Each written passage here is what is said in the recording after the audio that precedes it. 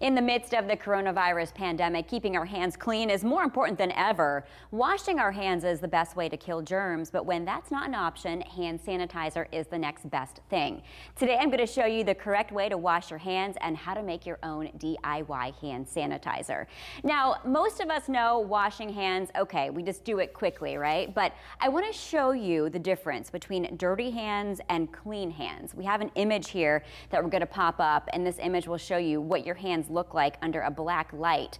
So take a look at that so you can see the difference when you're actually before you're washing and after you're washing, how much germs actually comes off your hands. So if you're not doing this well, you're leaving the germs on your hands. Now, most of us think, okay, I just get the soap, I scrub my hands together a little bit, right? Well, actually, it takes more than that. And I didn't realize the correct way to wash hands until I actually read about it. So what you want to do, turn on the water. I'm just going to pretend since we don't have a sink here. Get some water in your hands and then go to the soap. Put some soap in there, and then you actually have to scrub for 20 seconds. How do you know how long that is? Well, I like to listen to one of my favorite songs. Here's the chorus. How about this?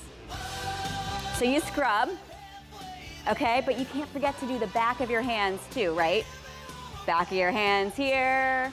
Don't forget between your fingers, under the fingernails. Song is still going. All right. And then that is about 20 seconds. So that's longer than probably most of us do it. And now that song is going to be going through your head all day, I know, but that's what you need to do. Then you get the water, you rinse everything off, and you dry it. Okay, so that's proper hand washing. But if you can't do that, let's say you're at the grocery store, maybe you're pumping gas and there's no hand washing or sinks available. So hand sanitizer is the next best thing. However, it's sold out. You can't buy any anywhere, but you might have some of the items you need at home to make your own hand sanitizer. So this is what I have. What you want to do is get isopropyl alcohol, and you want 91 or 99%. That's going to be the key for the alcohol mixture that you put in, because you want to make sure that you're killing the germs, okay? So what you do is you want to put 2/3 of this into a bowl. So there's 1 and there's 2. And then next, I'm sure a lot of us have aloe, right? From the summer when we get a sunburn. You want to do 1/3 of your aloe gel, okay, just like that. And you want to dump that in there. And then sometimes it doesn't smell the best, so I like to put in some essential oils. So I have lavender, 1, 2, 3, 4, about 5 drops of lavender. Tea tree oil has antiseptic properties as well, so I put in about 5 drops of tea tree oil. That'll help too. Then most of us have a whisk in our kitchen, right?